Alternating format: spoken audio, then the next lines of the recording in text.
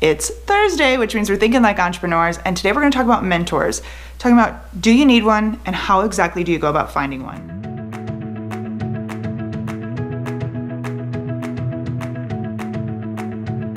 Hey, it's Erin Smith, owner and founder of the Entrepreneur Summit and the Starters Club, and welcome to another episode of Think Like an Entrepreneur Thursday, where we discuss the mindset shift of going from an employee to an entrepreneur. Today, I want to talk about mentors because we hear about it all the time. Get yourself a mentor, get yourself a mentor. And I even talk about it in my 30-day program to get a mentor as part of your team, even if it's not a direct mentor helping you, but somebody you can emulate and who is where you want to be. So we're going to talk today about, do you need a mentor, first of all? And secondly, if you want one, how do you go about finding one? So mentorship. Now there's mentors and there's coaches, and mentors are really more of a guide for you, somebody you can ping ideas off of, somebody who will guide you down a path, but not really specifically tell you what to do, where a coach is going to be that hand-holding, someone that you pay, someone that takes you, week by week, month by month, whatever that is, and helping you get out of your own way. A mentor is really going to be the one to guide you with your business, give you some advice here and there, but not hold your hand through it all.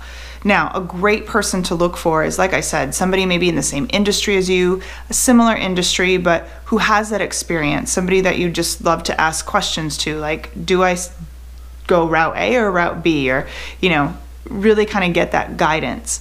And mentors, a lot of times, if you're going to go after one, they're people who have had massive success. So their time is limited. And I've talked to a lot of people in the sense that I've been, reached out to too about, hey, can you mentor me? And I'm so careful of my time. And I've asked them, I've helped some people, but I've helped them and I get really frustrated because I help them and then they don't do anything. And they're like, you have to qualify the people that you're mentoring. So you have to be prepared for this if you're going to seek a mentor. They will be willing to help you, but you have to be serious. You can't just go in and say, hey, I want you to mentor me. You sit down, you waste their time for lunch, and then don't do anything.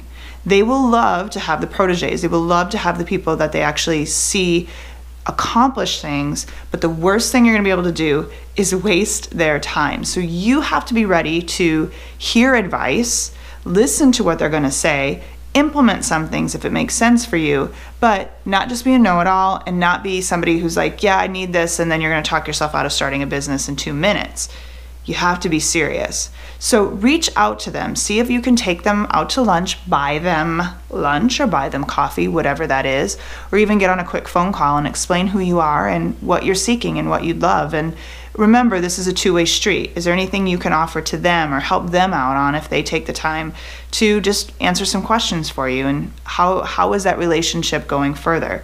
Be prepared for some sort of test. And I don't mean like a written long-term test, but they may have you do a few things before they even begin to work with you. Be ready for that. Because again, they're not going to waste their time with someone who's not serious. So will it be, if they give you some things to do, you better be ready to do them and show them that you're serious about this business and serious about making changes and serious about getting advice.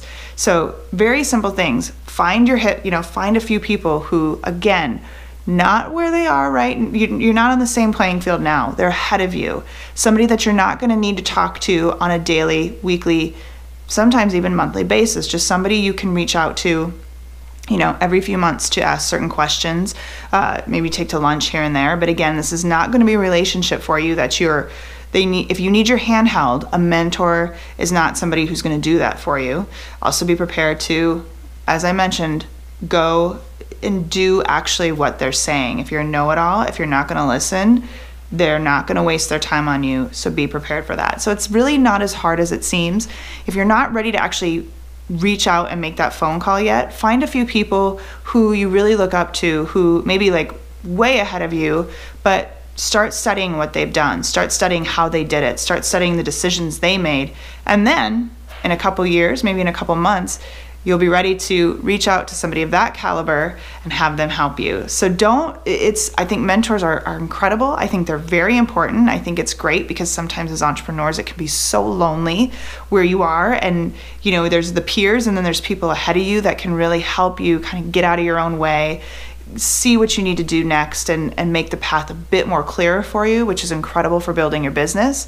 But find the right ones and just be willing to make the right moves to grow your business. So as always, thank you so much for watching. If you're starting or building your business, make sure you visit over at thestartersclub.com. We've got some great resources for you. Can't talk today to help you do that.